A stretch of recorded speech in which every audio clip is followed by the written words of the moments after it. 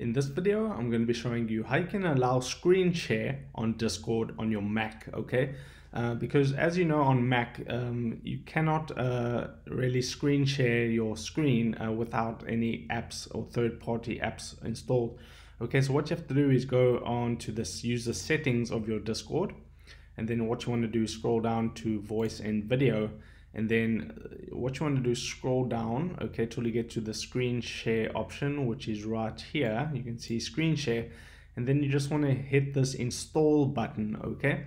But if it gives you some sort of error when you're installing this, you have to follow a few instructions in order to get that working, okay? So just click, if it doesn't work for the first time, if it does work the first time, that's great, then you can screen share on your Mac, okay? But if it's not working, click on learn more.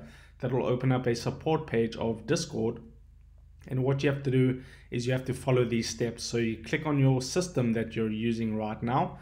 So for an example, I'll click on Mac OS 10.15, and what you need to do is follow these guidelines.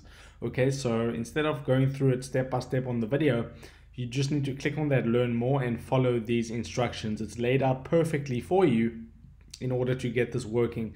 Okay, so if you're using, for an example, Mac OS 10.15, as you click install, and then you enter in your password, click install the extension, and then you should be good to go.